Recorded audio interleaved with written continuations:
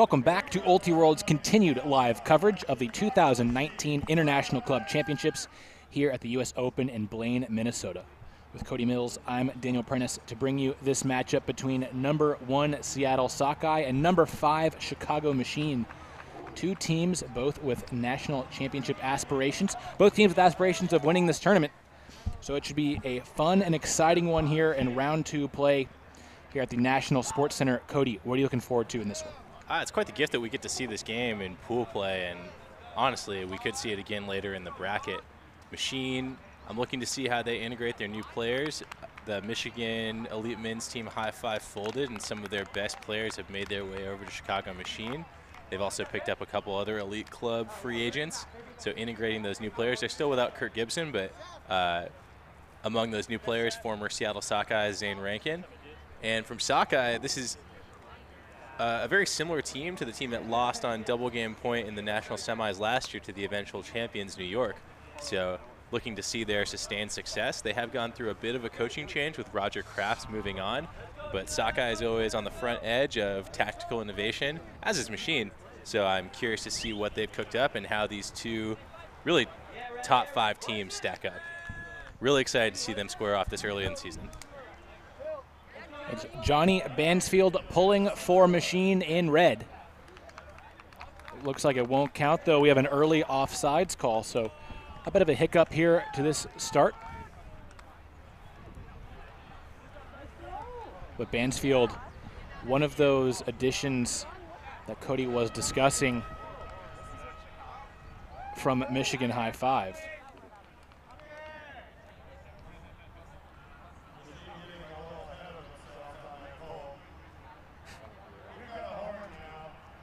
So after that false start, we should get going here. Bansfield will once again go for the pull. I think he's probably glad to get that one back. It was sailing well out of bounds. And this one, much better, going to drop dead center in the front of the end zone. So Sockeye starting on offense through Simon Montague. Montague goes underneath to Phil Murray, and then he hits a wide open Matt Rader. Rader hitting another open cutter downfield and Jacob Jannon. So Sockeye very early just outside the end zone. And drops it back to Montague.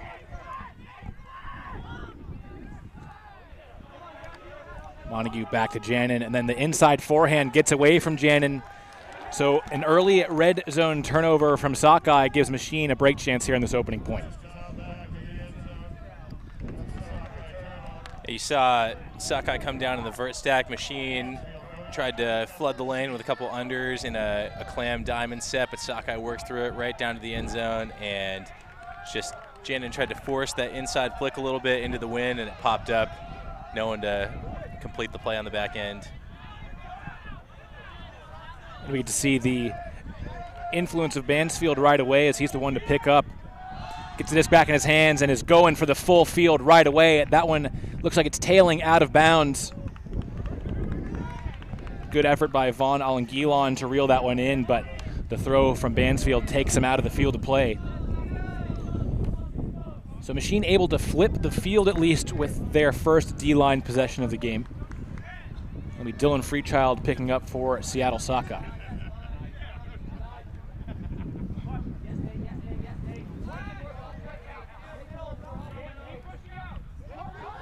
Interesting fact about this Sockeye line, 6 of the 7 people played on the Next Gen Tour.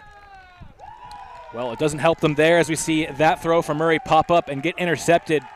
Machine takes advantage of the second opportunity to get the break, short field opportunity this time. They convert break on the first point of the game. Yeah, a couple throws pop up in the slight upwind there from Sockeye. Machine able to capitalize on the short field. That crossfield flick just catches a little bit of a gust. Peter Graffey there to D-up Trent Dillon and flip to Walden Nelson for the score. Graffey, another new player to this Machine roster. Formerly of Madison Club, I believe. So quite the collection of elite talent here for Machine. They also picked up Tim Schock from Boston Dig, as well as Joe White and Keegan North and Johnny Bansfield, who you mentioned earlier from High Five. Paul Arders as well. Really just, I mean, Machine won the offseason, I would say, in the men's division with a number of pickups, really immediately becoming national championship contenders. Adding so much high-end talent that I think many expect will play pretty major minutes for this Machine team on both lines. Truly the LA Clippers of the men's club division.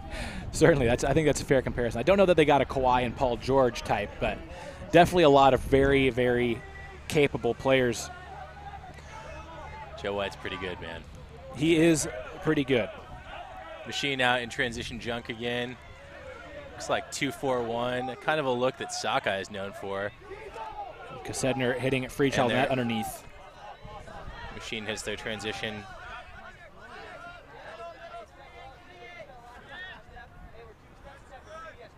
Sockeye trying to solve this Machine defense.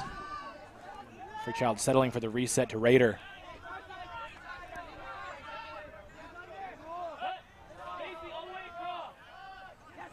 And there another turnover. That one blocked by Ross Barker. So this Machine D-line winning the early battle in this game. They have another chance to break. And much like we saw from Revolution last game, Machine doing a really good job of helping off of dead cutters even after their junk transitions out. Seth Weaver resetting to Arders. Arders with the give and go to get to the other side of the field. Graffy with it now on that far sideline. And that one gets away from him looking for Weaver. The throw pops up on Montague. Caught just in bounds by Zachary Golson. And now Freechild looking to the end zone. That's completed. Bryce Dixon with the score. So Sockeye offense doesn't look exactly crisp there on that second point, but they do get the hold. Yeah, Sockeye seems like they're still figuring out how to navigate the wind a little bit. Chris Kassedner had no problem with it on that flick huck out into space. But in general, they've looked a little sketchy in their throws. That wasn't the turnover. It was good help defense by Machine. But early game jitters, we'll see if Sockeye can steady the boat in their upcoming points.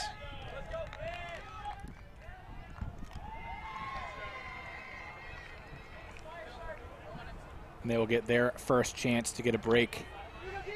So they send the D-line out for the first time. So we'll get our first look here at Machine's O-line. It's no secret that Machine's defense is very strong. Their O-line has been subject to runs back and forth in their recent history. We'll see if any of those new faces make a difference in that trend. You see Joe White there, 3 on the line.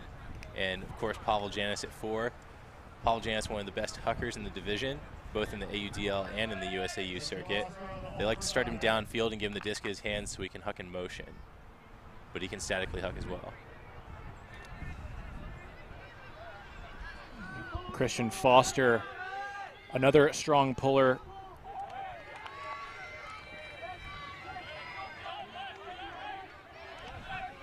Machine offense starting in their own red zone. Looking for it all right away. That one unable to be tracked down by Giannis. Jack Shanahan throwing too far. So the huck not zeroed in. And Sockeye will get a chance to get that break back. It's Ben Snell picking up for Sockeye. He hits Billy Katz on the reset. Right back to Snell. Trent Dillon able to beat Joe White underneath. That should be a fun matchup. Watching those two go toe-to-toe.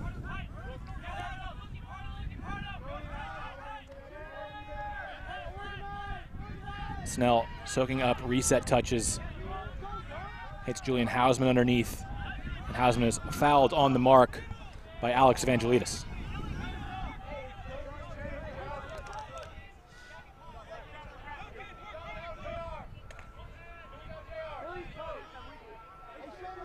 Disc back in play. Foster catching that one on the far sideline. It's Snell cutting strike. Katz follows in turn, resets it right back to Snell. Duncan Lynn, crafty forehand to Dillon, and then Dillon to the end zone for the layout grab. Sockeye gets the break right back on their first opportunity to do so. They take the first lead of the game.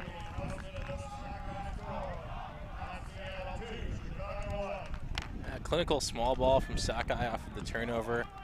Willing to run those give and goes and take short yardage gains. Nice break by Dillon to finish it off. But Machine ran their a host stack initiation play. Sockeye broke it up, and Machine took a bad choice pretty quick in the point. Sockeye is a team that is definitely going to break up pull plays, so if Machine can't dial in the decision making, it could be tough. They'll play the upwinder now. The wind still essentially going left to right on the screen, a little bit toward the bottom. A little bit windier, I would say, than our previous round game. A little bit. We'll see what Christian Foster is set to pull here for Sockeye, one of the best pullers in the men's division. And it's a nice win for the OI backhand pull. He has a good one. We'll see if he can pin Machine deep. Yeah, we saw Bansfield, who had the opening pull in this direction, make that adjustment off of the outside, go back to the IO backhand pull.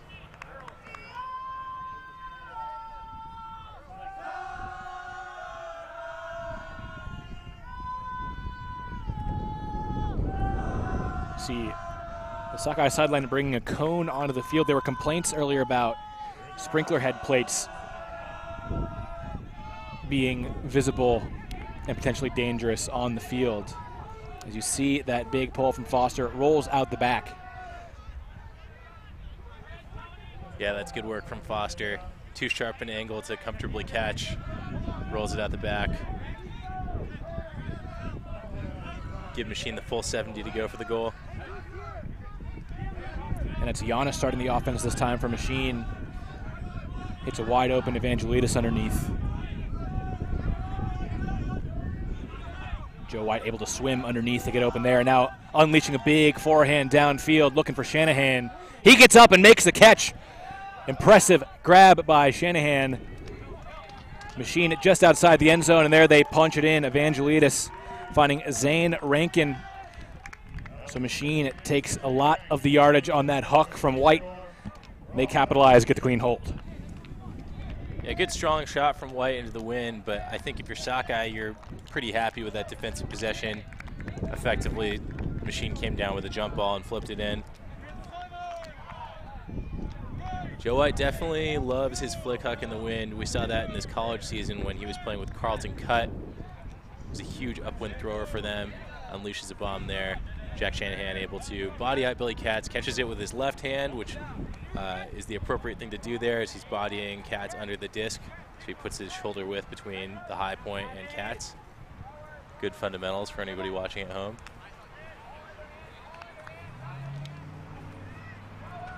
And White, the thrower on that big gainer to Shanahan, is our player to watch for Chicago Machine.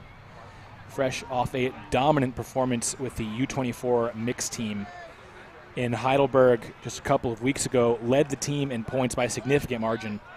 Really just had a massive week. As a result of that, he won gold with the mixed team after having won gold with the men's team in 2018. One of just 4 players to accomplish that feat, with his own teammate here on Machine, Tim Schock, as well as John Stubbs and Tanner Johnson. So in rare company there.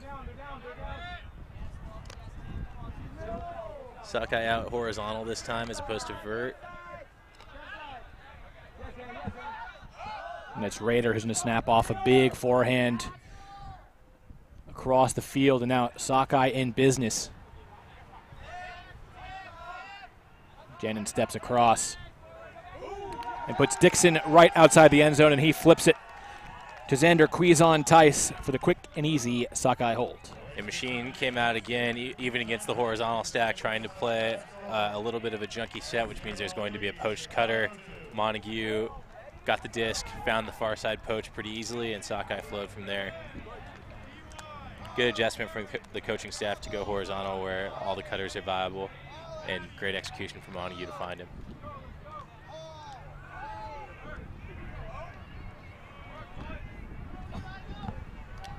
So crisp offense from Sockeye after the miscues in the first couple of O points.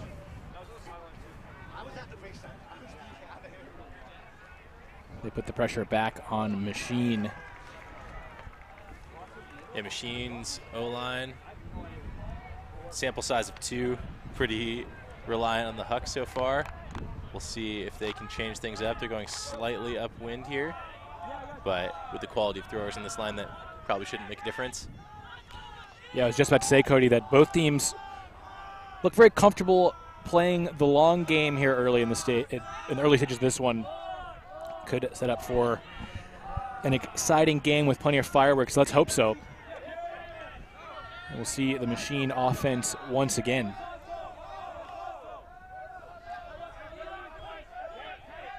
Kyle Rutledge getting that reset. Joe White with it now, right back to Pavlianis. White is streaking deep. The throw does not come, though. Quick exchange between Giannis and Rutledge.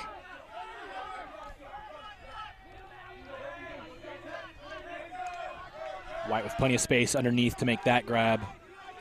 And now he's going to go for a big backhand, looking for Paul Arders. Ben Snell in the area for Sockeye. He whiffs, but no one able to make him pay for it. That's a Machine turnover.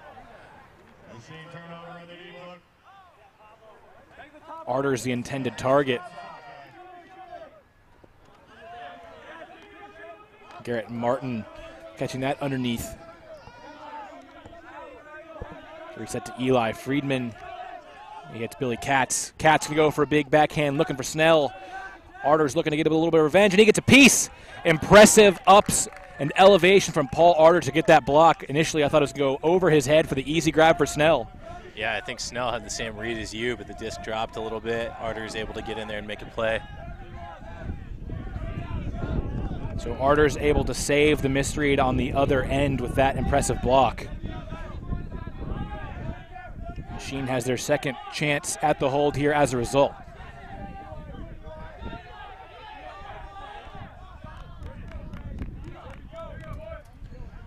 Play comes to a halt with the disc in Rutledge's hand in the end zone. Speaking of U24 mixed gold, Kyle Rutledge, recent U24 mixed gold winner, following his senior year at Northwestern. Yeah, not the season Rutledge wanted with Northwestern. They were a team that I think a lot of people expected to make nationals last year. Kind of a rough year for them, but Rutledge still very much a very talented individual. And you're seeing that with the role he's playing on this Machine O-line right now. Great defense downfield from Sockeye, just in everybody's pocket. Heads up and switching as well, but when it's one-on-one, very tight. There's a freebie to Arders as Ben Snell gave up the underneath. Evangelides rising up for that one. He's going to fake the big backhand. White with it now in the backfield. He resets to Yitting Howe, who finds an open Arders. Machine finding a little more space downfield now after struggling through the early moments of this possession. Contact between Evangelides and a couple of Sockeye defenders. D.Y. Chen, I think the one probably called for the foul.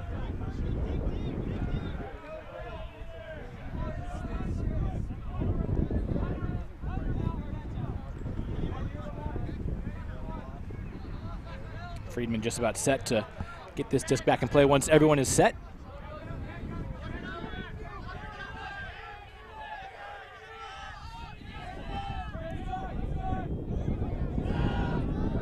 Howe steps out for that big around to find White.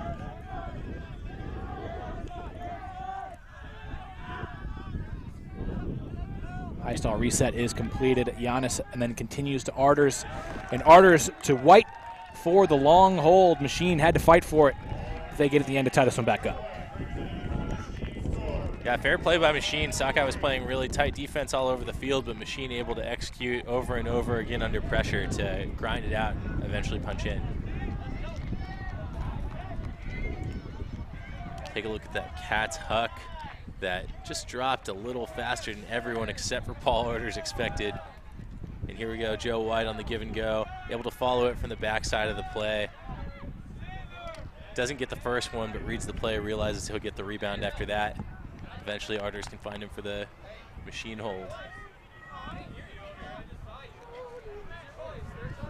Yeah, impressive hang time by Orders, too. Looked like he went up a little too early, but in addition to the disc dropping a little quickly, he was able to kind of get that float, stay up there long enough to get the block, and save the goal.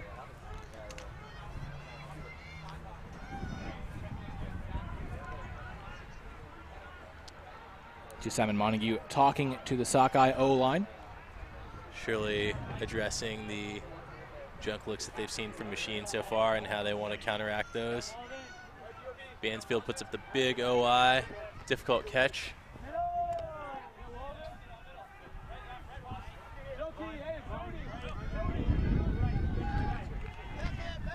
It's Montague with the disc in his hands at the moment. Goes up high for that reset. Freechild finding an open Murray. Machine sticking with this 2-4-1.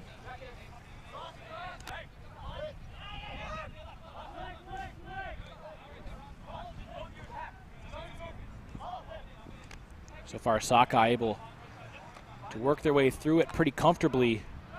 Quick disc movement now, sees the disc in the hands of Quizon Tice before he drops it back, and then the hammer to Montague.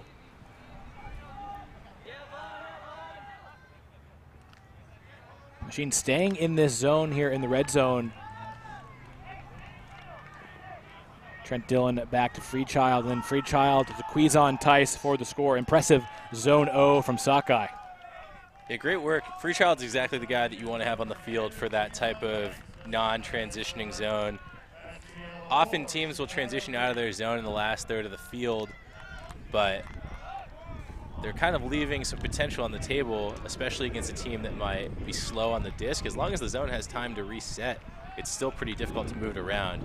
Freechild does a really good job of making sure the disc moves within 1 second of the catch so that that hole in the shifting zone is always there. But other teams, and including Machine in the past, have definitely seen results by not transitioning and staying in that compressed field where the wings and the deep in the zone actually have to guard less space.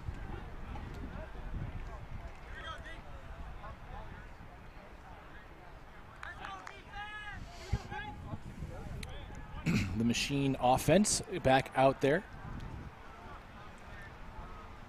Broken on their first point of the game, but have been able to hold sense and keep this game on serve. Both offenses adjusting, I think, to those early miscues. I was impressed by Machine's willingness to grind through the short gainers on their last offensive possession and move all the way up the field. We talked before the point that in their recent history and in this game that they'd been a little reliant on their deep game, but that was a nice dimension to their offense that they showcased. There's another big pull from Foster.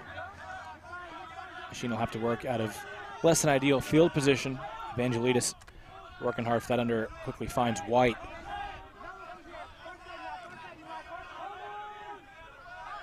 Eric Schumacher. You see the Machine offense rotating a little bit.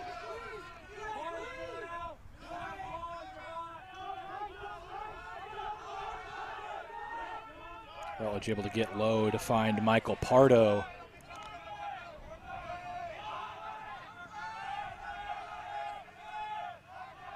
White stepping around to hit Giannis. Giannis hammers to the end zone for the score, finding Eric Schumacher in the hammer space. So Machine shows they're a little versatile too. They don't have to air it out either. They can work it down the field as well. Yeah, good work by Machine. Many of the Sockeye defenders were orbiting to the strong side of the disc and underneath. So as soon as that orbit took place, they threw the hammer to the weak side, deep, exploited the shift right as it was happening. I have to say, Cody, it is getting a little hot out here now. The sun pretty much directly overhead. That's what your sun hoodie's for, Prentice. Yeah, I mean, I feel safe from the sun, but Also a little bit sweaty. We've seen a number of Sockeye players come over to the media tent to find shade, and you see some Machine players struggling to find it in their tent over on the far sideline. You know, it felt pretty refreshing coming up here from Florida for this tournament here in Blaine, Minnesota. It felt pretty good this morning, but definitely warming up here as we get into the middle part of the day. We'll see how that takes a toll on these players. Yeah, the U.S. Open is a little more forgiving, I think, in that regard, though. The rounds here, well, the space between game times is 2 hours and 15 minutes, so players will definitely have time to recover between games. I think only 3 games today for every team in every division as opposed to 4, so not as bad as it could be. We have another offsides call on Machine, and maybe it's worth noting, you know, it's still very early. I don't think I'd call either team tired yet, but Sockeye is coming off of a first-round matchup that they won. Machine playing in their first game of the day. No, worth noting for sure, Sockeye, one of the deepest teams in the field here, though.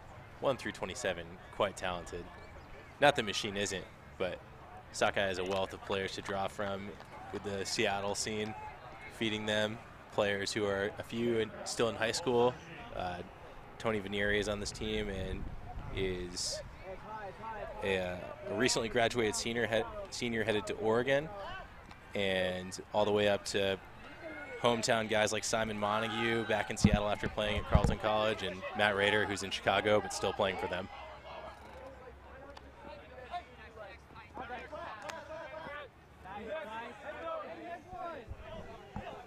Sockeye quickly out across midfield. And now get it to the very middle of the field. It's Janin able to hit Kosednar past a big layout from Jeff Holm.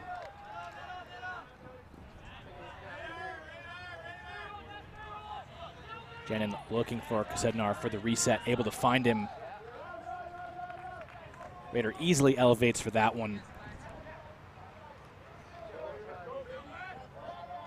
Oh, Kosednar is stuffed.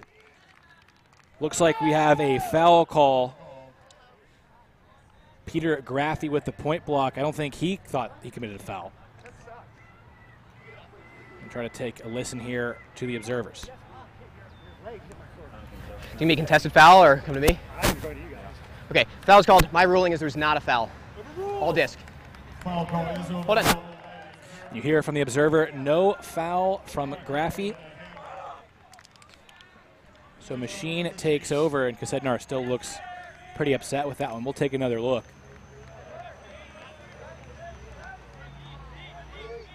Cody, what do you think? That looked pretty clean to me. It sounded clean in real time, too. The observers agreed with you, so Machine has a chance to break. They already have one in this game that came on the first point of the game. Joey Kennedy dropping back that reset to Stefan Mantz. Big bendy forehand from Nathan Goff. That one ends up on the turf. That was always going to be a tough catch for Jeffrey Weiss. Strange decision by Goff. And Kosednar unmarked, looking to the end zone, just past the bid from his cutter downfield, Bryce Dixon.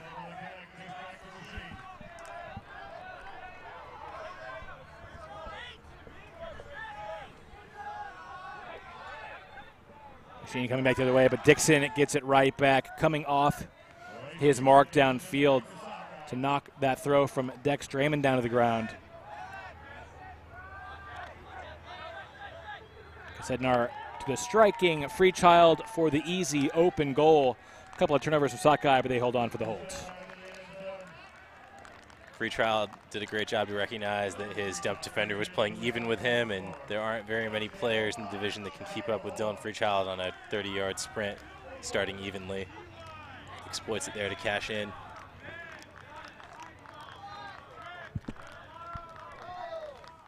Similar to the way that Joe White scored from behind the play in this end zone going toward the bottom of the screen. taking advantage of that off dump defender, not the primary dump, to score up line. As a result, Machine left to rue a couple of break opportunities. Looks like they had a pretty heavily rotated D-line out there. Not some of those guys that they'd put out on a top D-line when they're really looking for a break, but a couple of opportunities passed them by as a result.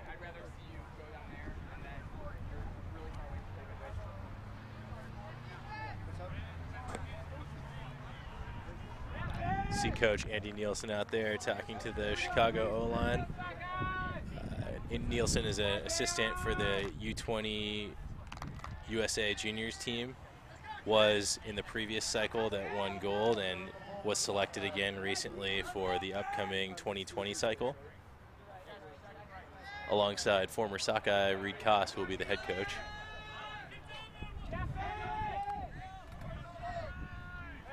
Another big bendy pull into the end zone. I think we're going to have to get used to seeing that. That's great work. Machine's starting 10 yards deep in their end zone right now, so Christian Foster really earning his hypothetical salary. It's Rutledge in his own end zone, where he's been for quite a bit in this game. It's Arders with it now.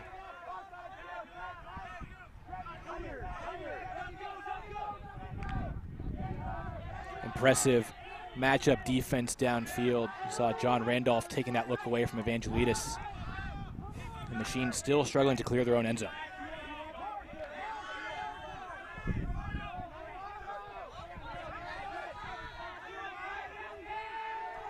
Shanahan with the disc.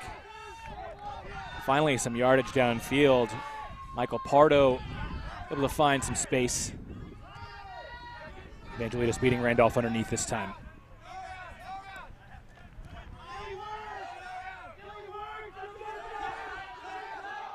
Oh, it's a miscommunication between Rutledge and Arders, leading to the turnover. Foster going to pick up and air it out, looking for Trent Dillon right away. Rutledge giving chase. That one hanging in the air a long time. Dillon goes up, unable to make the catch. Not sure if he would have been able to toe the line anyway. Yeah, tricky work with the back line, but Dillon did a really good job of sealing out with his body, pushing Arders a little, or Rutledge a little bit under the disc, going up with his right hand. You saw him apologize to his teammate. He felt he should have come down with it, but Machine fumbles their pike play. 2 in the stack deep, back of the stack under.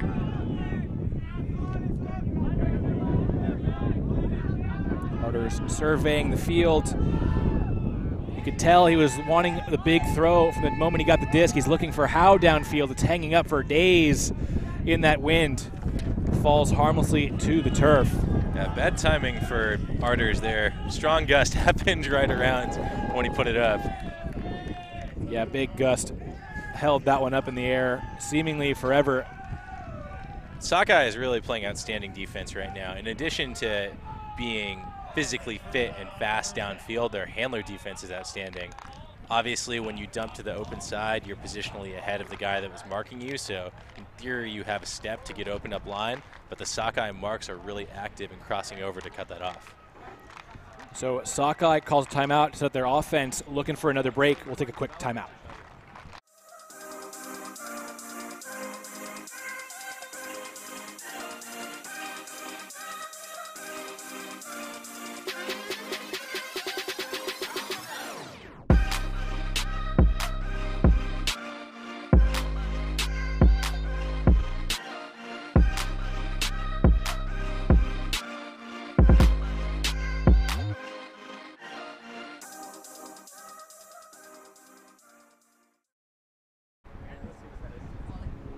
Both teams coming out of this timeout. Sockeye looking for a break. Their D-line has been awfully impressive, so they can convert this chance to increase their lead. It's Ben Snell with the disc. Quite the amalgamation of colleges on the Sockeye team. Ben Snell, North Carolina college champion 2015. Powerful cut from Trent Dillon to beat Rutledge underneath. D.Y. Chen beats Arders. Foster wide open.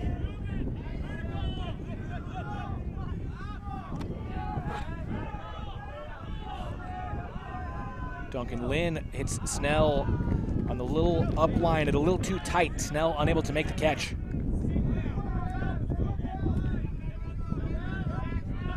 Shanahan has it for Machine. Once again, everything really tough for Machine. That one up in the air, and Evangelidis makes the catch. Big contact with Foster able to hang on. And now Rutledge wide open in the end zone. So after the impressive grab from Evangelidis, it's quick for Machine. And they're able to get that hold. Zane Rankin throws the assist against his former team, leading Kyle Rutledge into the end zone. And Rankin with a goal in this game as well, so he's finding the stat sheet early against his former club. But again, the pressure from Sockeye is there. They almost got the block on Evangelidis. You can see it's a really close play from Foster. No malice in the contact, but certainly contact. Evangelidis going up so strong to make that catch. No fear of the contact.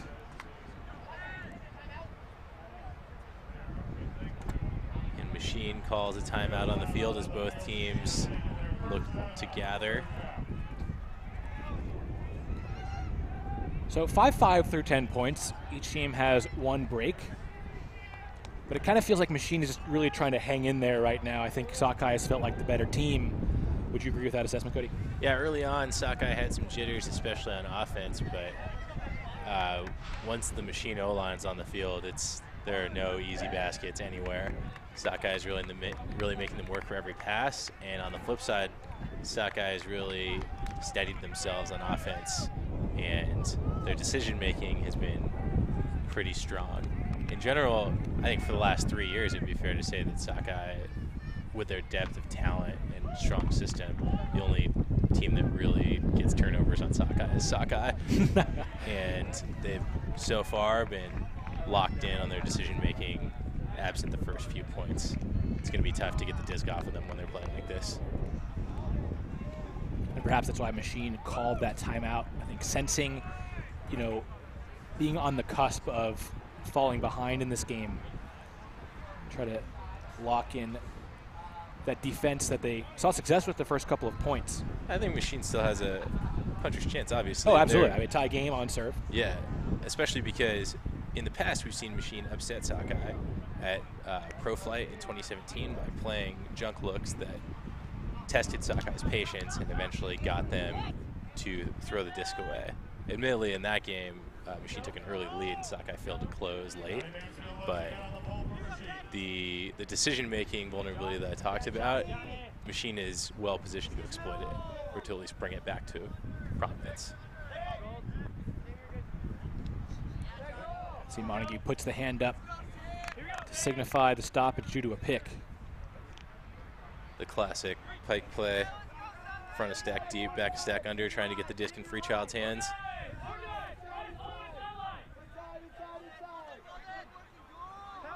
And Freechild hits Kosednar, sprinting across.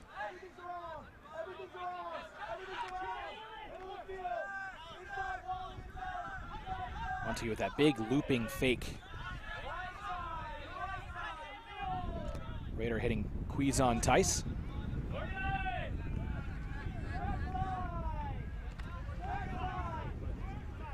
Freechild marked by Bansfield. But a wide open under for Dixon. Now he and Freechild are off to the races. Freechild drops it back to Kosednar to initiate the give and go.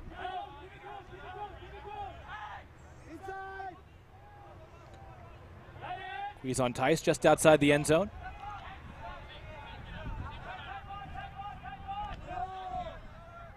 Montague with the around to Dixon. That was a little awkward. It looked like he was going to find the defender and maybe milk that one in, misjudging how far away it was from him.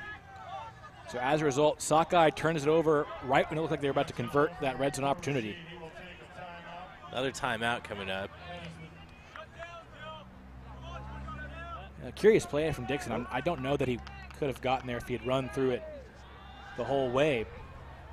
Perhaps not a timeout. The observer seemed to make a tee.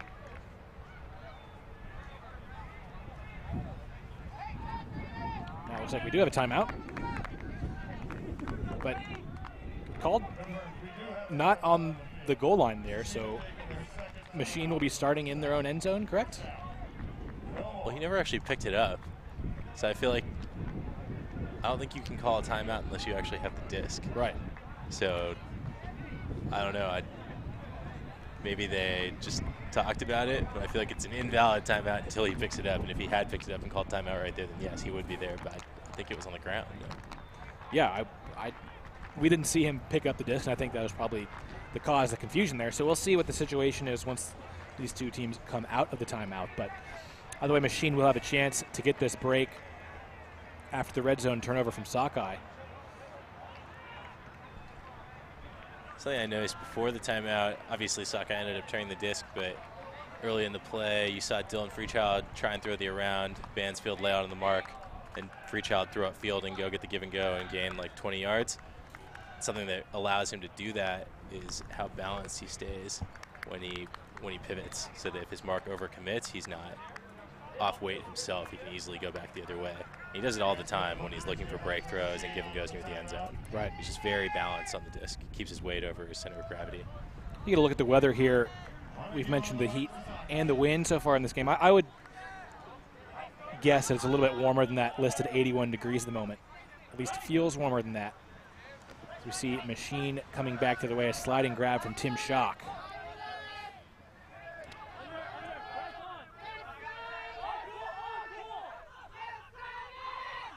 Barker able to reset to Walden Nelson.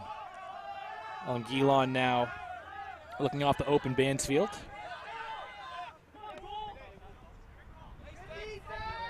Nelson comes underneath for that one. A pick call will bring play to a stop, but I think Nelson's going to be able to keep the disc here. And disc is back in play.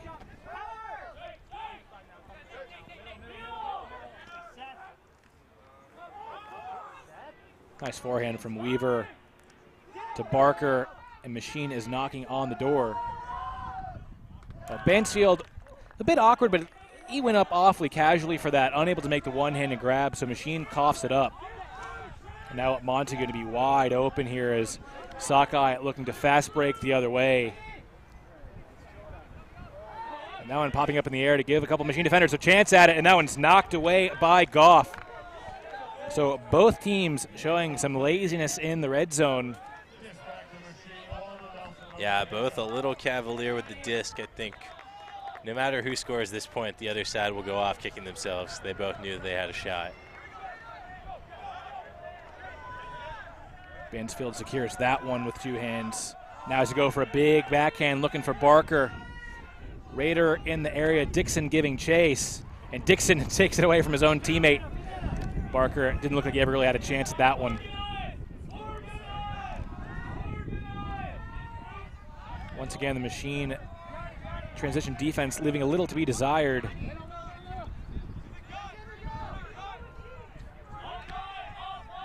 Raider going to go for the laser forehand. That one comes out awfully low, but it's saved by Kosednar. Great dig to maintain possession for Sockeye, and he flips it to Quizon Tice. And he's ruled to be in the end zone for the score. Bit of a weird point, awkward back and forth a couple times, but Seattle does get the hold in the end. Yeah, tough shot from Raider and not his best execution. The cutter definitely had space, but you want to put that arcing outside in a little bit to give the guy a good read on it. Obviously, he didn't mean to throw him short, so clearly we're not talking about what he meant to do. But bailed out by Kosedner's great grab to change his direction and lay out backwards. Really look at Bansfield's speculative backhand hook that Raider uses the side advantage to body out the receiver, and Dixon cleans up. Great catch from Kosedner coming back to the disc. Flips to a jumping Quizon Tice. And it wasn't the prettiest, but another Sockeye hole. And Cody, you mentioned just a couple moments ago that whoever doesn't score that point is probably going to walk off the field kicking themselves. Machine, really a glorious opportunity to get the break there, and just some casual play from Bansfield costing them that opportunity. We talked about how high-powered and how efficient the Sockeye offense can be.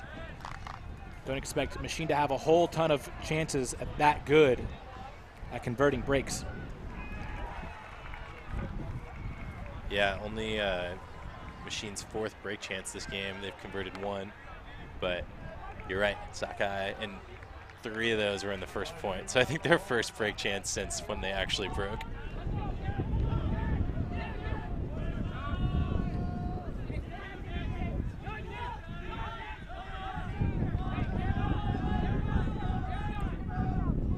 It's a zone from Sockeye. Evangelides is fouled on the throw. Thomas Kolchak knew it right away.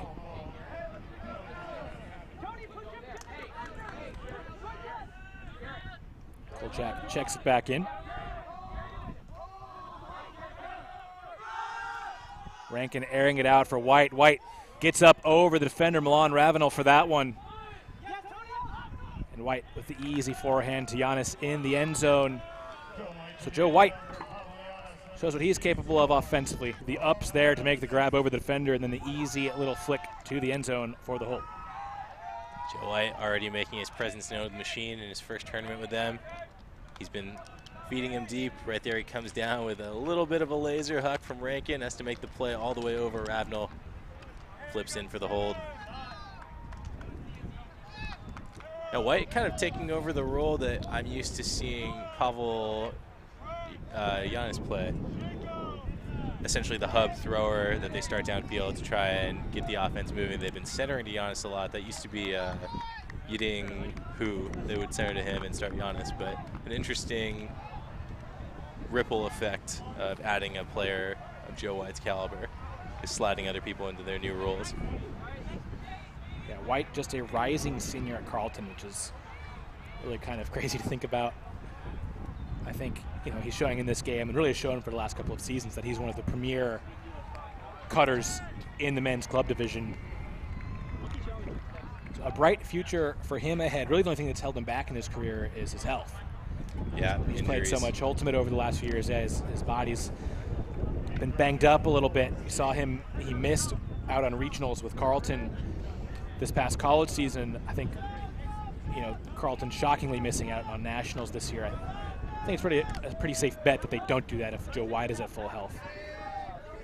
Certainly far less likely. Machine zone transition after 3 throws. Well, they're calling their transition word, but their wall doesn't seem to have the memo yet. But now Janin is the target of the end zone, but that one is snatched away by Goff. That's what Machine's looking for, a ref decision in transition.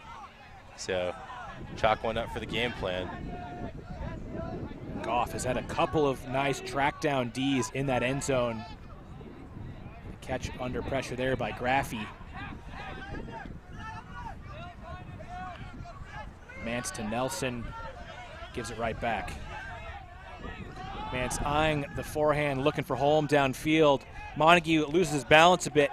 Holm able to make the catch as a result. Machine once again in the red zone looking to break.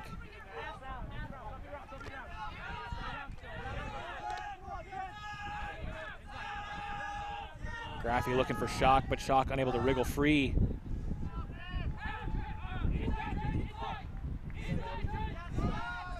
Stagnant from Machine. With Matt Mance able to hit for the reset, and then the throw to Shock from Weiss for the score. So there it is. Machine finally capitalizes. They get the break. They're going to put themselves on the verge of taking half here.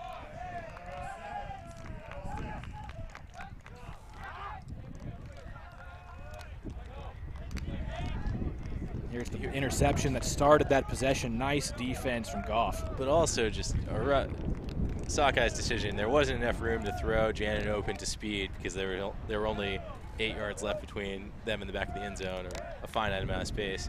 And you can't hang it up when it's Goff, who I believe is 6'4", against Janin, who's 5'9". You're asking for a turnover with that decision, which is exactly what we talked about. So credit to Goff for cleaning it up, but Sockeye didn't set themselves up for success there.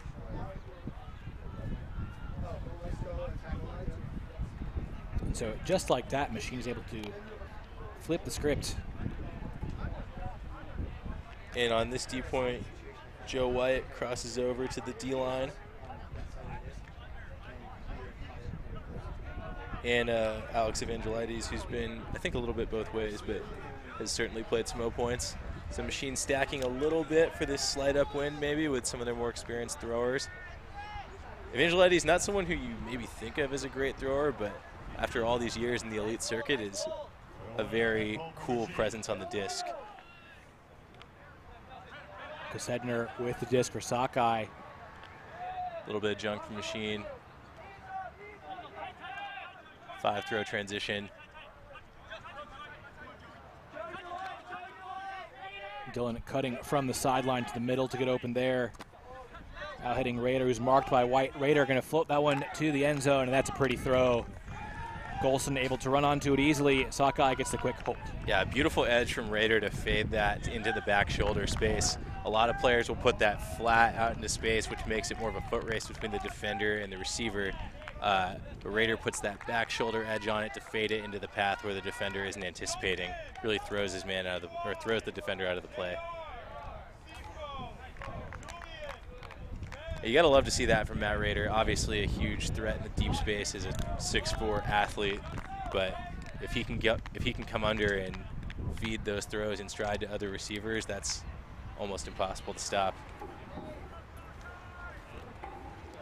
So at 7-7, this point is for half. We'll expect to see some stacked lines from both teams here, I imagine. No new faces, it looks like, for the, well, Zane Rankin is over from defense for Machine's O-line on this point. And the Sockeye D-line looks largely the same. No Freechild, no Dillon. So Sockeye trusting their starters to get it done. There is, of course, advantage to taking half in a game. It's kind of like a half break. Certainly. And you definitely don't want to be down a break at half. No. Foster with the big spinning pull. That one bounces and is stopped by Rutledge. It's Giannis with it. Looking for Arders, but a nice mark from Chen. Takes it away initially. D.Y. Chen's playing great heads-up defense off of handlers. He has a good internal clock on when the thrower is looking upfield and when he's looking dump. Evangelides wide open. Near poach block from Kolchak.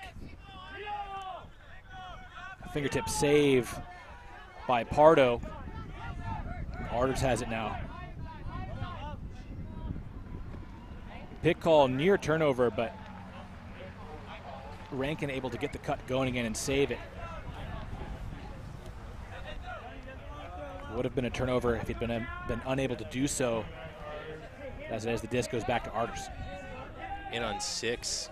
A lot of Sockeye around that front. Part of the stack that could triangulate and probably get 4 counts out of it.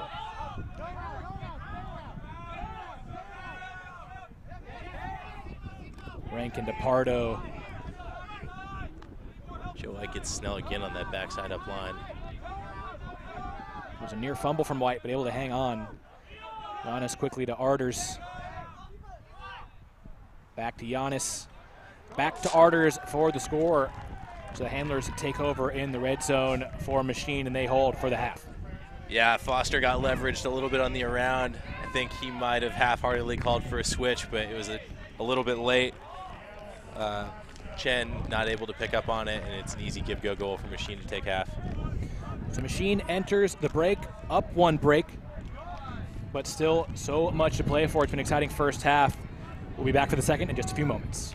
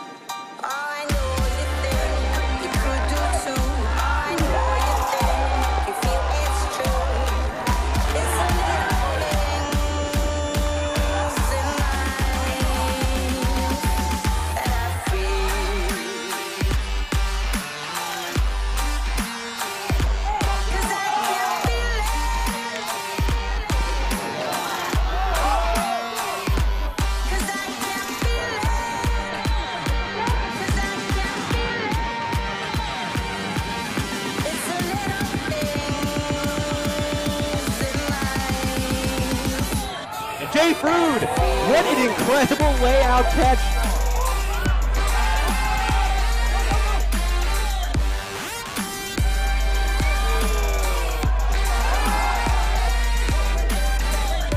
On free child, and Frood comes down with it.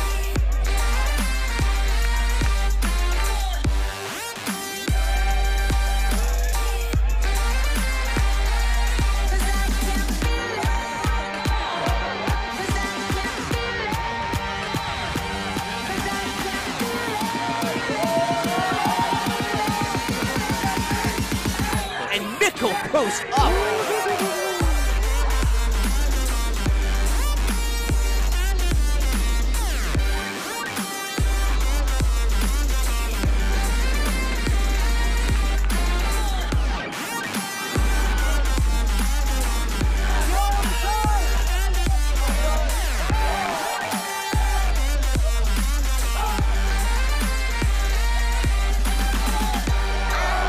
Shocker rocketing a backhand, looking for Monroe. Monroe chasing after it.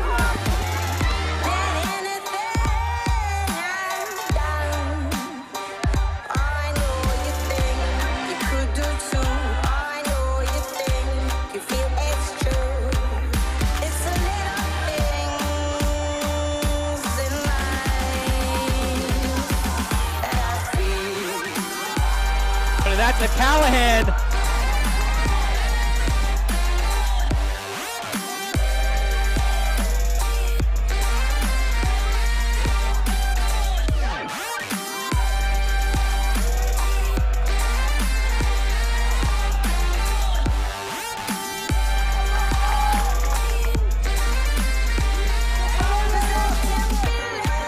Cochran's throw deflected again by Higgins.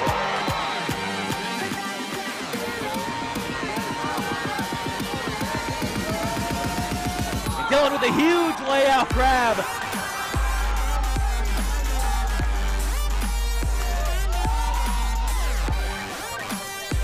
Marcelo Sanchez flies through the air and an incredible catch.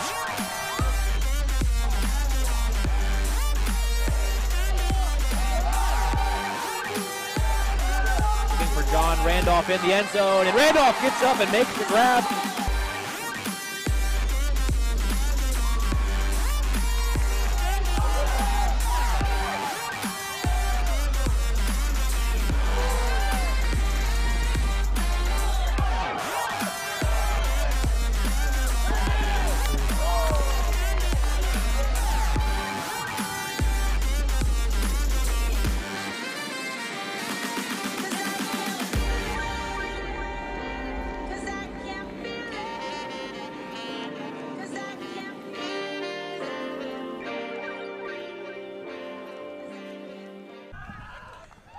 Welcome back for the second half here between Chicago Machine and Seattle Sockeye. Machine starting the second half on offense, up a break. It's a fun first half. Hope it sets up that way for a fun second half. Giannis finding an open Evangelides. Evangelides snapping a big forehand right away just outside the end zone. Quick continue from Schumacher to the end zone for Howe. So just what you want to start the second half for Machine. They get a very quick, clean hold. Yeah, it looked like a missed switch from Sockeye there. Billy Katz let his man run through, and then a couple downstream effects from there. Failed to switch on, and it was an easy completion.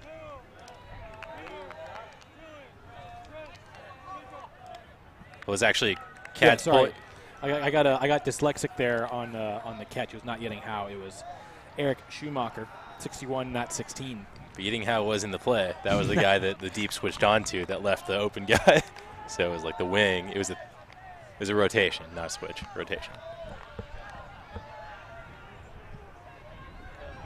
Either way, it was a picture-perfect start to the second half for Machine.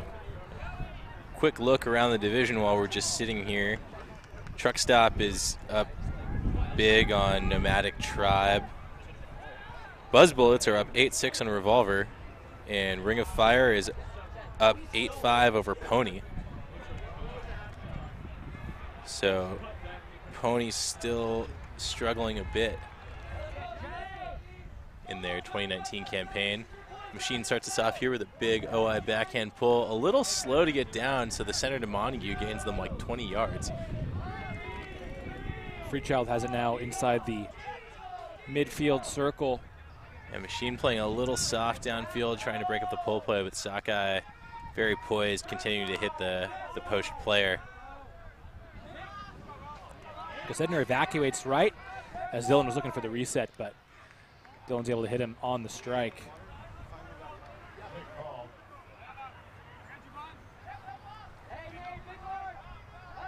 Sedner looking for Freechild in the end zone, and he elevates to make that grab. Impressive play by Freechild over Ross Barker. And then the emphatic spike. Yeah, Dylan living up to his nickname. Looked like he was going to holster then when you least expect it. That's when Spike still attacks. Yeah. Sedner, seen that throw a lot today from various teams, throwing up the four-side sideline. Raider tried to throw this one earlier, and Sedner does a better job putting it out, giving the receiver a chance to read it. Not as much space as prior attempts at this throw, so Freechild has to body out and make the catch.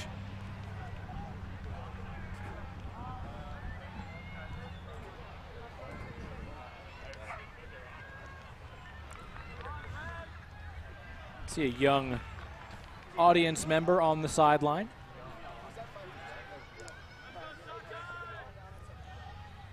Not too much of a crowd here, but you know, it is Friday morning. I imagine a lot of locals probably have work or school. That's probably not school. It's early August, isn't it? Yeah, I don't know. I feel like some schools start in August, though. The back-to-school sales start in, like, July, so I don't know.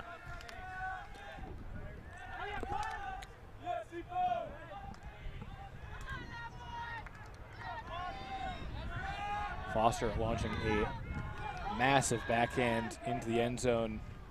These pulls have been an asset for Sockeye, essentially forcing Machine to go at least 70 every time. He's been so consistent with them. Don't think he's thrown one out of bounds yet either. Pretty honest D from Sockeye here.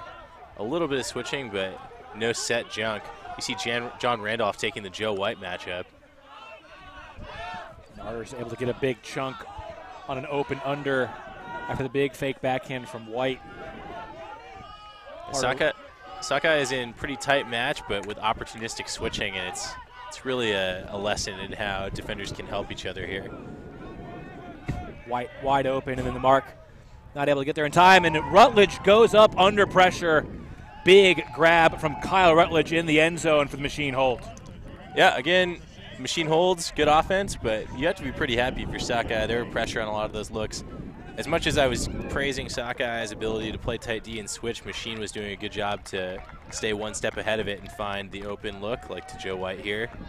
White puts a speculative shot out into space for Rutledge against Golson, but Rutledge able to elevate and make the play. The U24 mixed teammates connecting for a goal. Rutledge has spent most of his time today in the backfield for Machine, but impressive athleticism to get up for that grab. So we have our first dog sighting here on the sideline at the U.S. Open. Dog on camera 3. He looks like a good boy. He really does. Appropriate for the North to have a husky. They're husky. People have huskies down in Florida, and I feel like it's borderline animal cruelty to have a dog down like that down in Florida. That is awful, actually.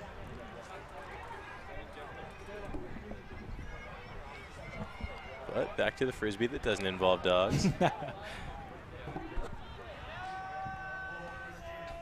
Graffy with the pull. Yeah, Graffy opts for the IO, even though the OI has really been carrying well with the wind. It's a bit of a quick drop that nets Sockeye the brick mark.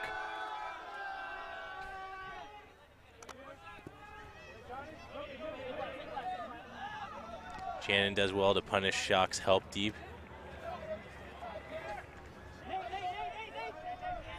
Now a little confusion downfield for Sockeye as they lose yards on the reset to Montague. Freechild able to get open under to connect the cutters to the handlers a little better. So Sockeye looking to punch in this opportunity Montague hitting Murray. They're stuck on that far sideline for now. We have a foul call.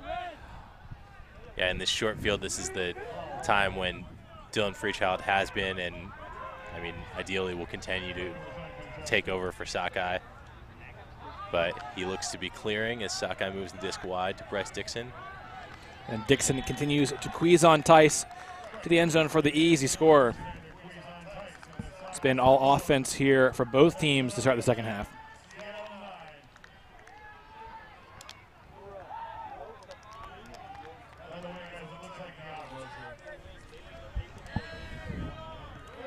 Sockeye still in need of a couple of breaks, though, and that's not something they've been able to find since their first D-line point of the game. Take another look at that crisp red zone offense for the Fish.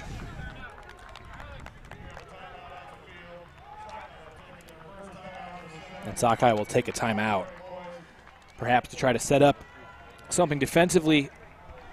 As I said, they've not been able to find a whole lot of success on that side, despite all the pressure they've been able to create.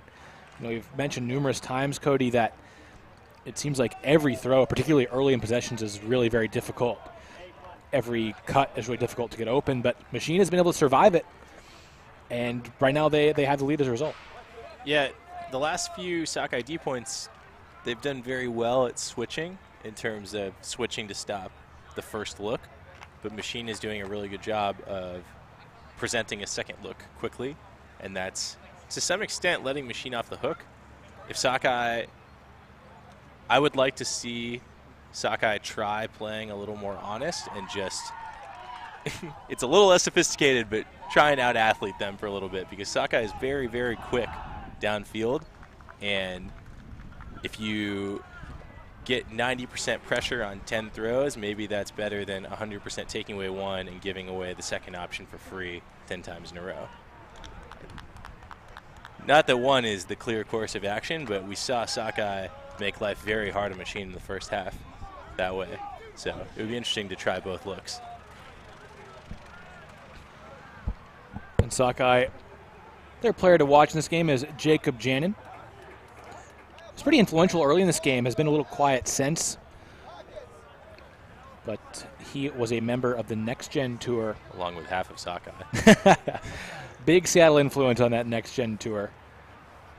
He's been named the best chef on Sockeye. Yeah, Trent Dillon gave me some insider info before the game that Jacob Janin is the best chef on the team. Trent might be a little partial because they're roommates and he benefits from the cooking a lot, but he can make all kinds of international cuisine. He lived in Ghana for a year, so he can make Ghanaian food. And yeah, Jan comes from an ultimate family as well, with his brother Eli, a former Rhino player and Blackbird player, and his dad Jay Janin co-coaching Oregon Ego with Dylan Freechild.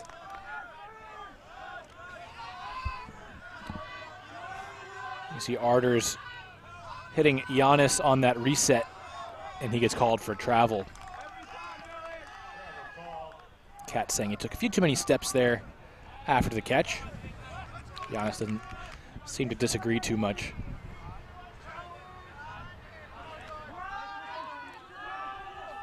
Evangelides eyeing the downfield space, but comes back to Giannis with the off-field reset throw, and now looking for Joe White. Joe White with the full extension layout grab. Joe White having a big game for Machine. Another highlight reel grab for the young cutter to get the clean hold. Yeah, not the best execution on the hook, but Joe White able to elevate his game to bail out his teammate. Does a good job catching to hang on through the ground contact. Take another look here. Giannis, typically a very strong hooker, puts a little too much juice on that, but Joe White willing to lay out with his left hand, make that catch not trailing edge, and survive the contact for the hold. Is the opposite of trailing edge leading edge? I guess that would make sense, yeah. I can get on board with it at least. All right, let's go for it. Either way, it was an impressive play by White. You know, I myself, I think, was doubting his ability to make that catch. I didn't think he was going to get there after the throw from Giannis looked too low and blady, but, you know, I think White proving that it's a mistake to not give him the benefit of the doubt on just about every play. Yeah, he's been a force. Nice pull from Bansfield, riding that OI edge. Lots of hang time. Brave from Dixon to catch that in the air. Just a little bit of transition from Machine. They've typically been out after about 5. Raider catches it at midfield and immediately launches a big forehand to Graffy in the area. Both players whiff, but Graffy going up in the air, able to get the defense as Golson able to make the play, but it looks like he's going to make a foul call.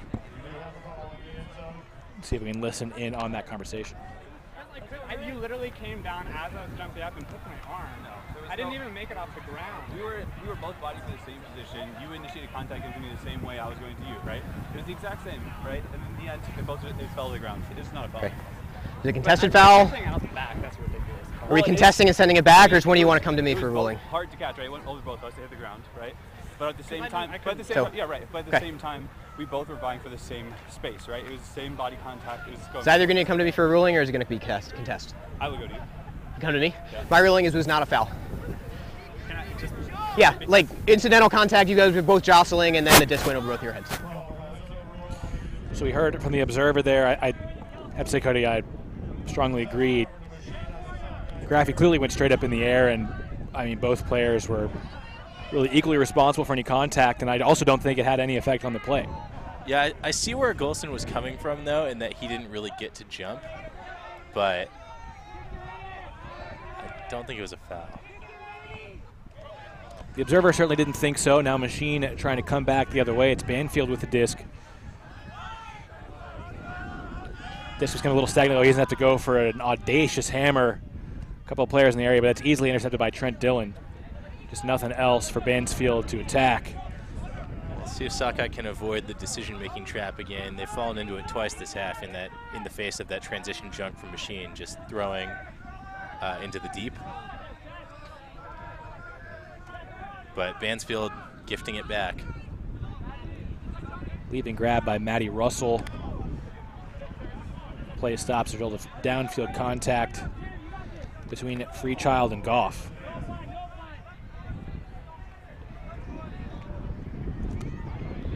Quick ruling from the observer saying that it was a foul on Goff. Freechild not too happy about it either. Well, it's the kind of call a ref would make.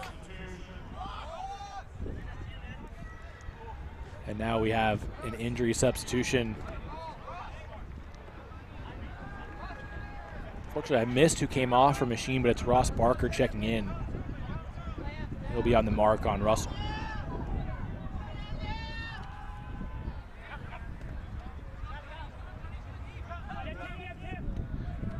Freechild to Raider, who had a lot of space from Bansfield, and now an easy throw to Freechild for the Sockeye score. That's the throw Raider was looking for before when Kassedner had to bail him out. Great execution up that same third. Puts it out into space. Freechild had plenty of separation. And Matt Raider really coming on as a thrower this game. Not that he hasn't been that for a while, but. And you also see the danger of Freechild there. One moment he has the disc in his hands, the next moment he's blistering past you downfield for an easy goal. Yeah, you can see a motif of Sockeye's offense. Freechild's done this a couple times, and it's the same throw that we've been talking about. When they cut into the open side, some teams will have you cut horizontally across for kind of a functional flat break, but Sockeye loves to run into the open side and go deep up the sideline that they just came off of, or that they just cut toward. Both are good, and especially if you have throwers who are willing and able to put that shot out to space, it really forces defenders not to linger in that lane and poach. And it punished Goff there, who was a little late. Just hung out in the open side lane for 1 second, because it is good poach if your cutter isn't going to punish you. But Freechild accelerates deep, and without hesitation, Raider punishes it.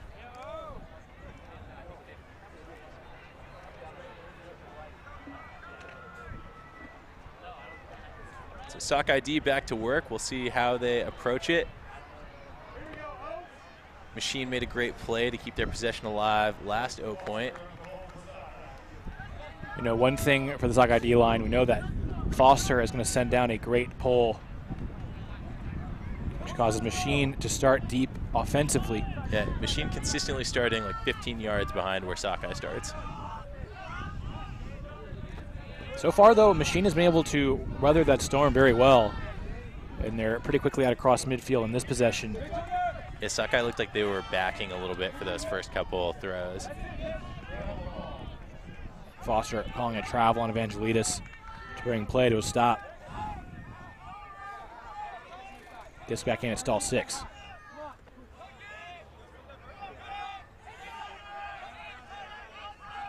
Giannis looking for the reset. Able to find White at the front of the stack. Arders over the top of the defender to get it back to White. Giannis quickly to Arders, looking for White, but a poach block interception takes it away for Sockeye. Houseman with the play defensively. Now Sockeye looking to go quickly the other way.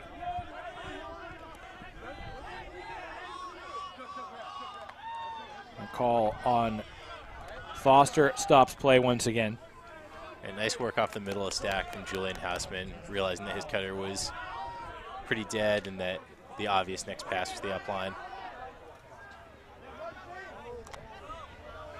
Houseman, the one responsible for the Sockeye possession, looking to air it out downfield, but that one too far for his cutter. Duncan Lynn gave it a bid, unable to make the catch.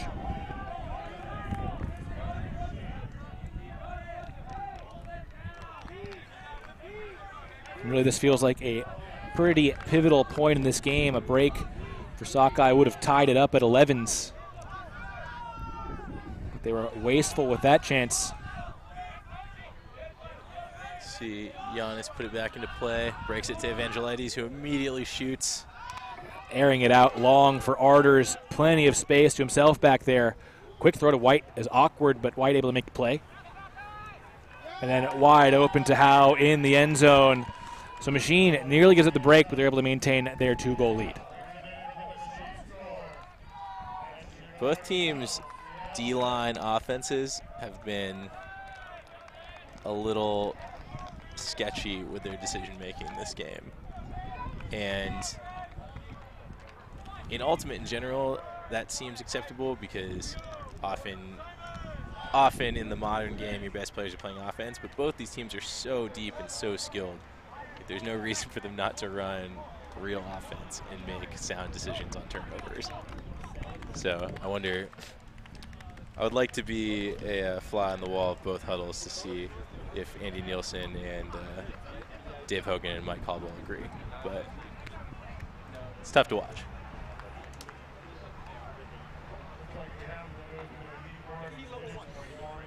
And we, after that point, have a heat level warning, heat level 1, so we've got a 3-minute stoppage. Both teams will take a breather, and so will we, but plenty of game left. We got a good one.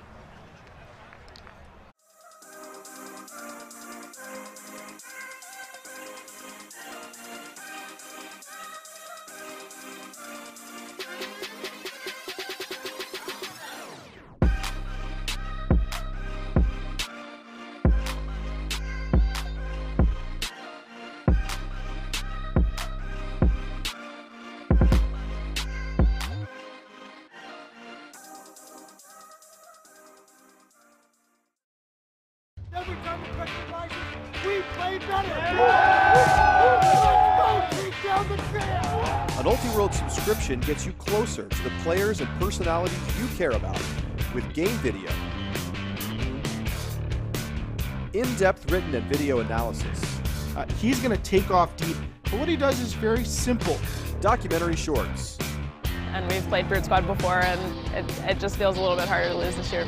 and a whole lot more. To get your subscription or learn more, go to ultiworld.com/subscribe. So if you missed it, we are in a heat break. Got a couple minutes of that left. But Cody, I think you have an update for us on some other action around the fields here. Yeah, looking over in the women's division, Medellin Revolution is up 8-7 on Oregon Schwa. A little maybe closer than you expect from the 1-3 game. And San Francisco Fury up 11-9 on Molly Brown. And DC Scandal 8-5 over Boston Brute Squad. Over in the mixed division, Seattle Mixtape is up 8-5 on San Francisco Mischief. Australia's Ellipses is up 8-6 over DC Space here. And Minneapolis Dragon Thrust up 8-5 over Boston Snake Country. Are they Boston? That's right, yeah. Okay. And that Ellipsis Space Heater game is being filmed by Ultiworld, will be available to those of you with an Ultiworld subscription. If you don't have one of those already, you can get one over at ultiworld.com/subscribe, and those subscriptions really do so much to allow us to bring you the coverage that we do, including this live stream.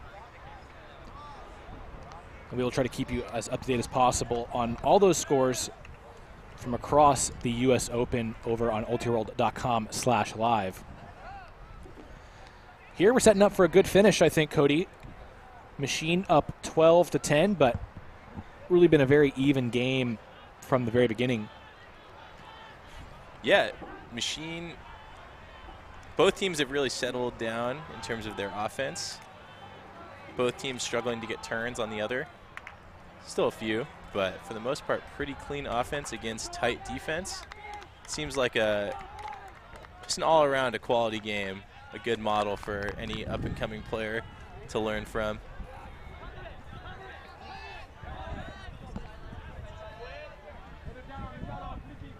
Ross Barker has a nice pull for Machine. They've cycled through a few pullers in this game, but that one I think has been their best of the bunch so far, forcing Sockeye to work out of their own end zone.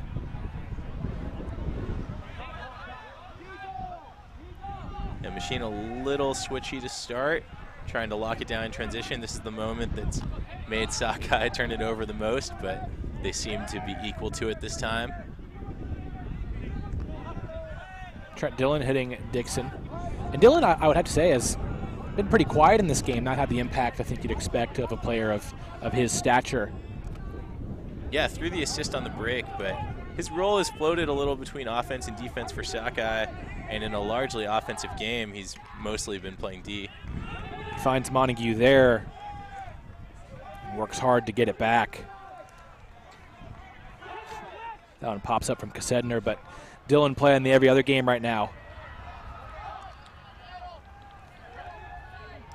Oh, and Dillon juggles that one, is able to hang on. Gets the extra yard. Montague with the air bounce to Dixon for the goal. Impressive O-line play for Seattle.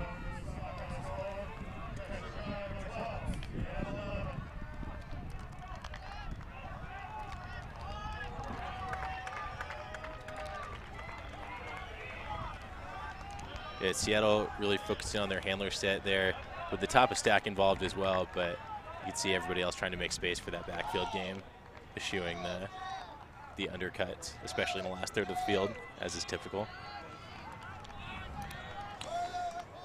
And Cody, we got a tweet from our own Keith Rayner. Says he feels like these Sockeye jerseys need a secondary color, a trim to make the gray pop. What do you think of the Sockeye grays? Well, Sockeye has done gray before, and on their old gray, the writing was in red. So I see where he's coming from. It's essentially like this, but with a smaller fish. Yeah, I do like the white lettering, I think. But yeah, I have to agree with you, Keith. Red somewhere in there would, I think, make it feel a little more complete, at least to fit the Sockeye identity.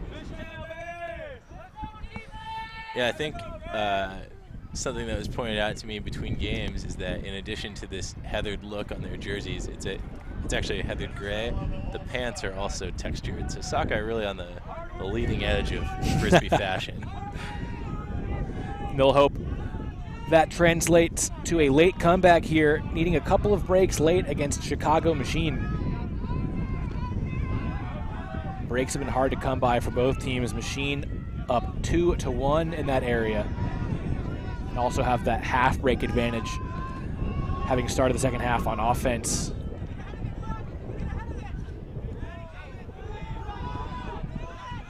Nathan Kwan taking the Pavel-Giannis matchup. Kwan in his first year playing for Sockeye. Have a foul downfield to bring play to a halt. Hopefully the chippiness doesn't increase too much here as this game winds down. It's a contested foul.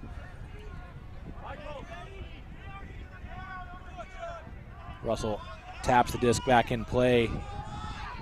Shanahan able to sneak it in to Giannis for the reset.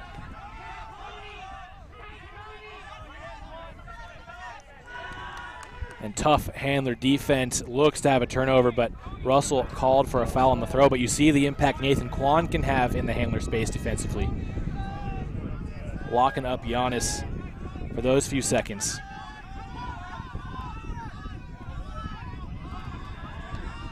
Pretty stationary for Machine. White goes across the field for Pardo. Giannis looking to the end zone for Evangelidis. Under pressure from Katz, unable to hang on. So the Sockeye defense earns a turnover. Yeah, that grind finally netting Sockeye a turnover. Nothing special, just if you make people work enough times, eventually something's going to go awry.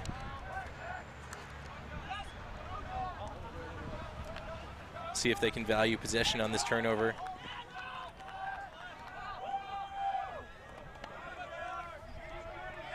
So for what it's worth the soft cap horn blew during this point, so we'll be adding 2 to the high score at the end, which appears to be 12. Yeah, great throw from Kwan to the youngster, Tony Veneri, streaking deep. So Sockeye finally able to take advantage of these break opportunities. They level things up at 12.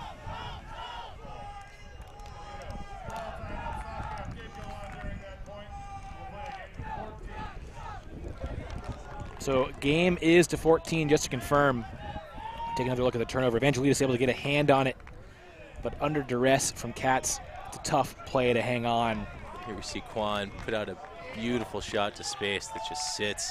Really difficult to hold the IO there and hold the flatness, or to make it eventually sit flat, but Kwan does a really good job with it.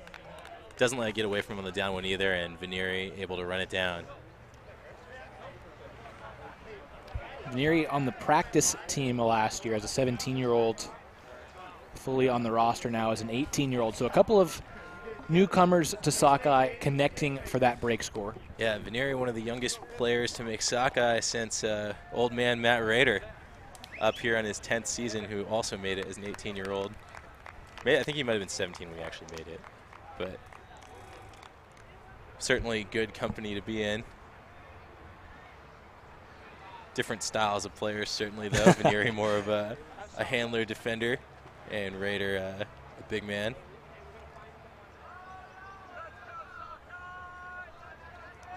Yeah, that Seattle pipeline, it's a pretty nice one to have feeding into your club system. Yeah, absolutely. Not certainly a representation, but there's been a lot of influx into Seattle that seems to have kind of eaten up the Seattle pipeline spots.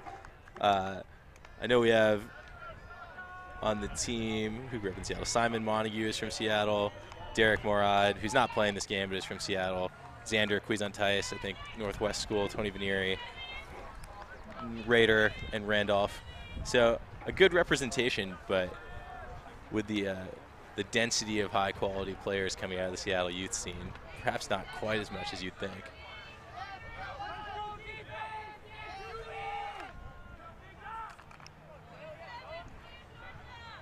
Foster, one of those transplants, and really he's been one of the stars for Sockeye, I would say, in this game. He hasn't done a whole lot offensively, but his pulls have been some of the really the biggest highlights in this game. He's pulling the other way now after that break.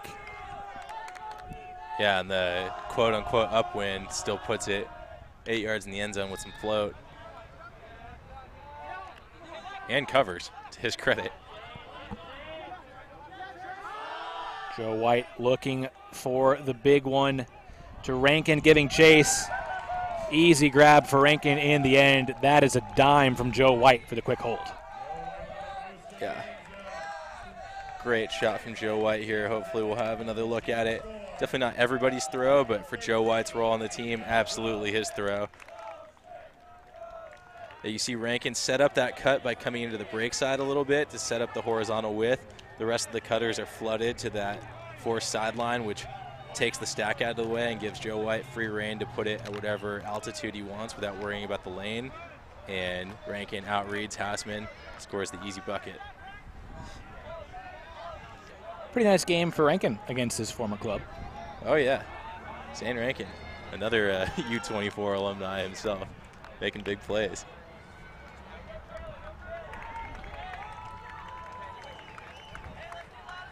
Yeah, recently moved to Chicago into the Midwest. I mean, pardon me, he moved to Chicago, but Matt Rader, also a Midwestern resident, but commuting to play for Sockeye for the season. There is speculation that he might end up on this Machine team as well, but remains with the Fish.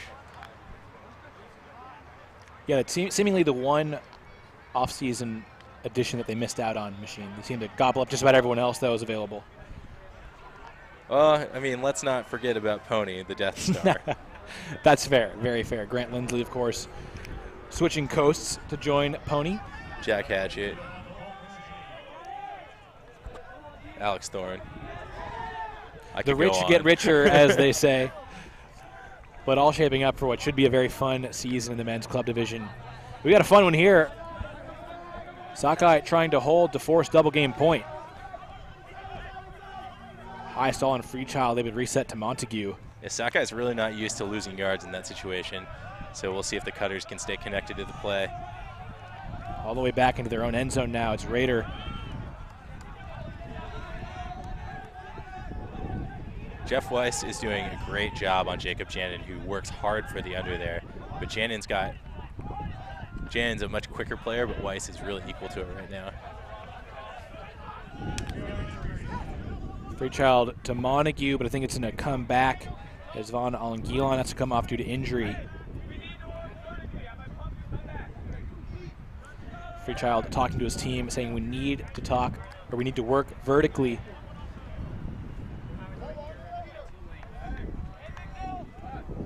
So far they've been able to survive this pressure from the Machine defense, but haven't been able to move it downfield a whole lot.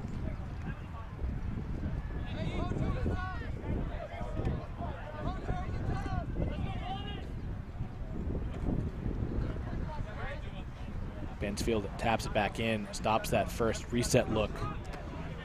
Free child hitting Dixon further downfield.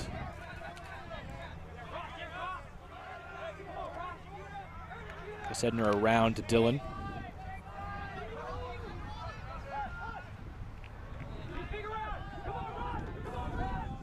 Dillon to Dixon in the middle. Continue to Rader. Free child to Janin. Sockeye working it down the field, looking for this hold. One that they have to stay in this game. Another call stops play. Disc in the hands of Trent Dillon. That one popping up a bit in the air. Freechild goes up and is unable to make the catch. Graffy makes the interception after coming back down to the ground, so Machine will chance to break to win this one.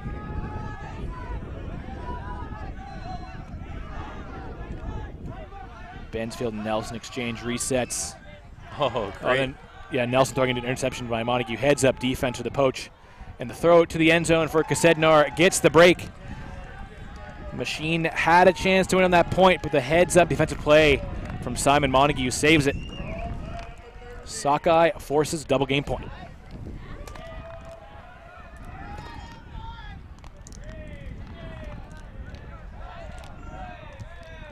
Yeah, Dillon's throw here gets popped up in that crosswind left to right. Graffy able to make the block, but Montague does smart. Tim Schock's trying to clear down the sideline, and Montague just peels off of him, reads the undercut. Just confident put out to space there from Jacob Janin with Kasedner. That's the downwinder, so to put it into space, you usually want the edge up, which means the top of the disc is going to go to the wind, so it might get pushed down. But well done.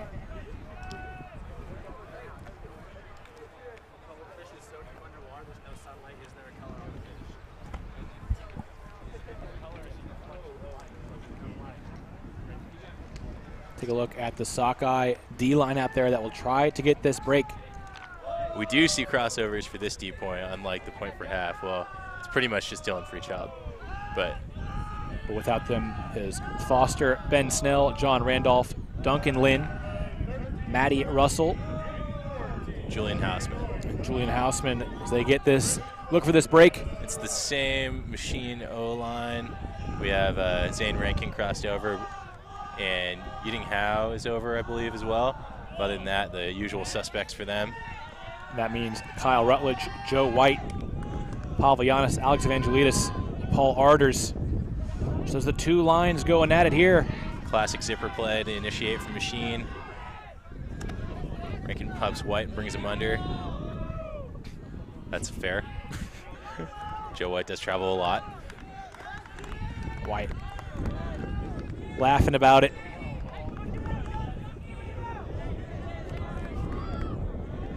See, he's drawn the Freechild matchup. Disc back in play. White looking to air it out for Arders. Foster in the area, and a big bid. Gets a piece of the disc, a lot of contact. Great defensive play from Christian Foster. He comes up banged up on the play, but. Wow, that was, seems like he's walking, but crazy defense. Holding the back of his head. Take another look at this massive bid from Foster to save the game. Still hit Arders in the chest, but with the deflection, unable to make the catch. Yeah, Foster essentially dares Joe White to throw him back shoulder. Joe White says, okay. And Foster has just been given a blue card for that bid.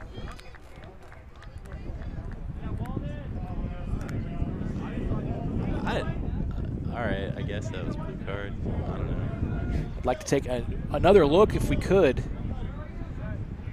He did bid kind of blind, but it seemed like it was the second effort where there was actually contact.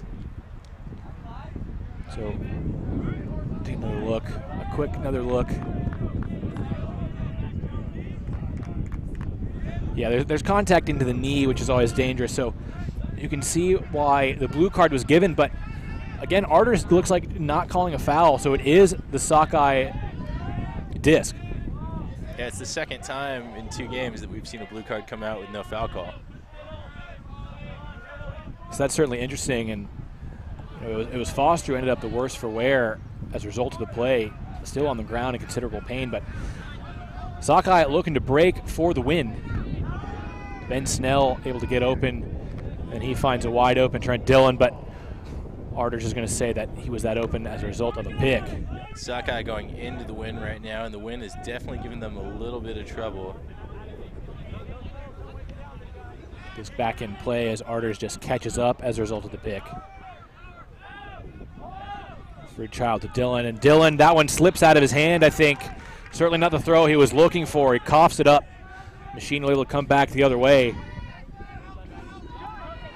Arders looking off White deep, now looking for him in the throw, and White was able to lose his defender, but the throw not there for Arders. Freechild committed his hips without getting his body in the way and was just dead to rights on that play if the throw had been reasonable.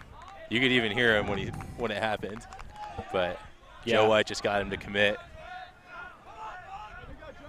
And Freechild had a little celebratory clap after he saw the disc hit the turf. I think really just feeling a little fortunate on that one, that him getting burned didn't cost his team the game. So Sockeye takes over, and Ben Snell will pick up and call timeout. Yeah, I love Sockeye's aggressiveness in the last third of the field here. They're pretty egregiously fronting and just like daring Machine to throw over the top. And they've almost gotten burned on it twice, but might as well make them work for it. And credit to Machine for being confident. Like, Arders' throw didn't land, but Joe White threw a good shot. Christian Foster doesn't make a great play. I mean, maybe dangerous play. That's the game. Yeah, and I think Arders really want that throw back. I mean, White was very open. Tough to get the control on that blade, though. And so Sockeye with their second chance to break here on the final point of this game. Yeah, we'll see if Machine comes out with anything with a curveball off the dead disc. Sockeye will get a look at it, which is always dangerous. But They've gotten 2 turnovers this half off of transitions. 2 turnovers off transitions, and I think 2 off the wind. So vert stack, not Sockeye's preferred look this game. They started with it, but they eventually opted for horizontal.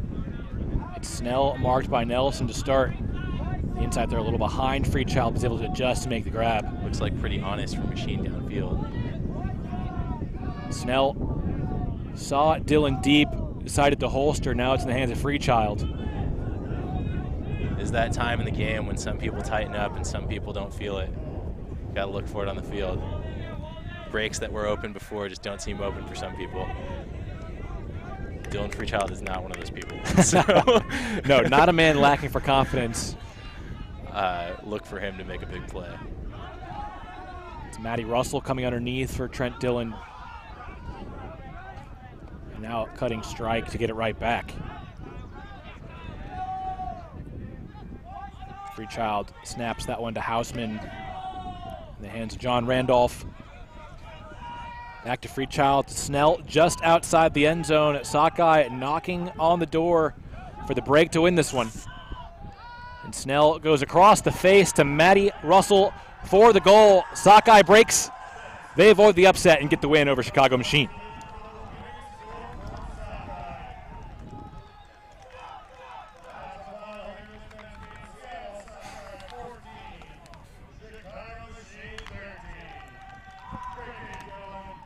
Yeah, maybe I'm seeing what I want to see, but great work by Freechild to stay involved in this last point. Drifting near the disc. I mean, Snell throws the goal after a little bit of crowding, but drove him up the field. Fantastic game between 2 teams that clearly really wanted to win that one. Machine gave it everything they had. Sockeye had just a little bit too much. They pull off the late comeback, getting the break on the final point of the game. Both teams exchanging turnovers there back and forth on the final point. Hard to get much more exciting than that, but Sockeye emerges victorious 14-13 over Machine. Cody, you said before the game we could maybe see a rematch between these 2 teams later in the bracket. Both teams certainly, I think, lived up to that billing in this game. Absolutely. 2 high-quality performances. Obviously, both teams will take things away from this game they want to work on, but I think our thoughts were confirmed. These are top-tier teams in the country, top 5 at least. So wouldn't be surprised to see them meet again in the bracket. Well, it was definitely a good one. We have plenty more in store on ultiworld.com/live. Thanks for tuning in.